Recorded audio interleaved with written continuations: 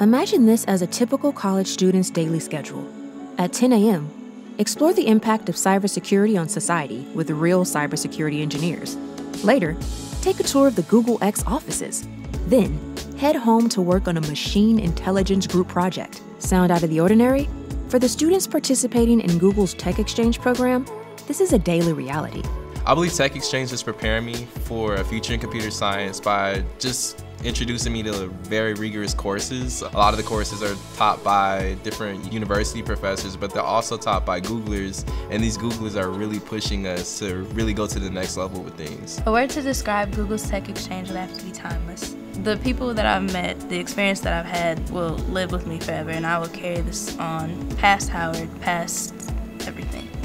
Each year, the Google Tech Exchange program brings college students from historically Black colleges and Hispanic-Serving Institutions to Google's Mountain View campus and engages them in a variety of applied computer science courses, all co-taught by HBCU, HSI faculty, and Google engineers.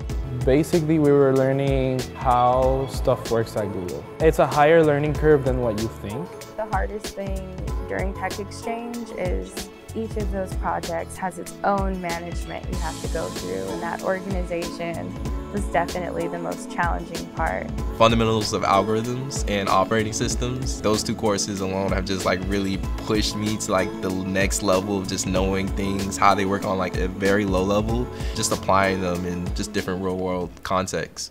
Each of these cities and schools that the students hail from aren't just your everyday campuses. HBCUs and HSIs have long been hubs for educating the best and brightest students of color. I love attending an HSI because here in New Mexico especially, we have a great culture and it's very reflective of Hispanic communities in general. Howard University is filled with a lot of laughter, a lot of joy. Going to Howard University was one of the best decisions I've ever made. Selected to be here because of their talent and ability to handle the workload, students had little time between classes, labs, and exploring the surrounding Bay Area to even realize their moment in history.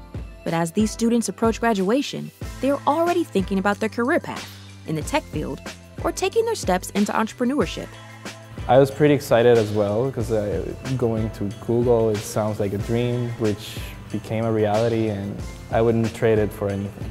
Coming from Jacksonville to Mountain View has just shocked me completely. It's just mind-blowing me. It's definitely a culture shock. Mountain View is way different than being back on the East Coast. For me personally, to see so much diversity as well as so much drive towards wanting to be a part of the tech community, it was really nice.